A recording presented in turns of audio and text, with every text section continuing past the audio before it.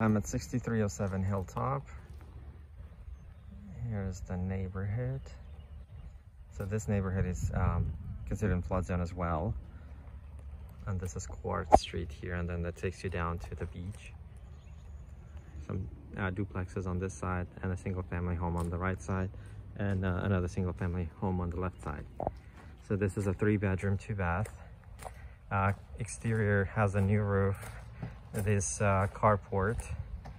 All windows are good. I checked them out. The exterior walls are also hardy board, so that is perfect for our area. This has 10-foot ceilings. Feels very spacious. Open floor plan with the kitchen right there. There's plenty of cabinets. I think they had a plumbing leak. I already checked it out again.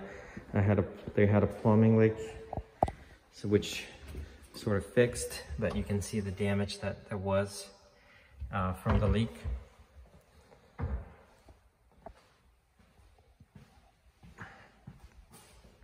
Here's the kitchen. And then the AC unit is here. AC has also been replaced. It's a newer, or not sure if it'll tell you the date, but that should be newer, 2020, I believe. And here's the front bedroom. It is smaller. It's probably meant for more of an office, but it does have a window. It does have a closet. And then also you notice it has tile throughout, no carpeting. Here's bedroom number 2. Again, tall 10-foot ceilings. And then master bedroom. Well, here's the hallway bathroom, and then a master bedroom. The house is move-in ready, in my opinion. I mean, it's really nice, painted, looks good, feels good, smells good. Here's the hallway bathroom. The drawback on this one is going to be the hump due to the septic tank in the back. I'll show you here in a minute. And then let me show you the laundry room as well.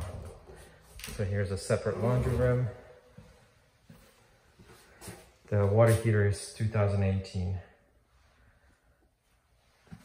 This one has AC vent, so it is heated and cooled space as well.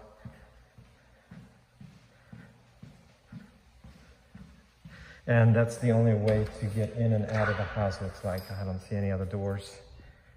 Let me take you out to the backyard and show you the backyard.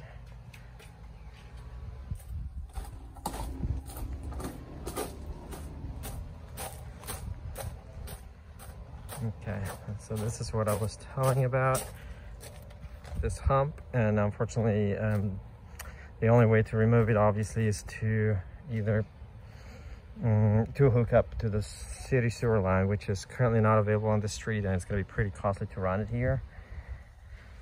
So here's this hump. There's probably a way to add a decking out in the back here,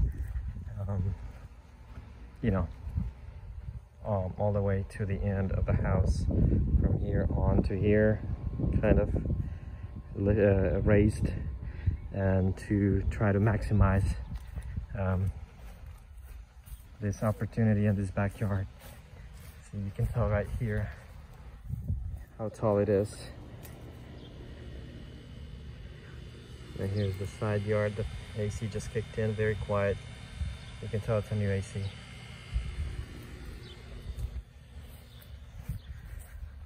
Overall, the house is great. Big windows, plenty of light, inside and outside in a great condition. The backyard is how it is.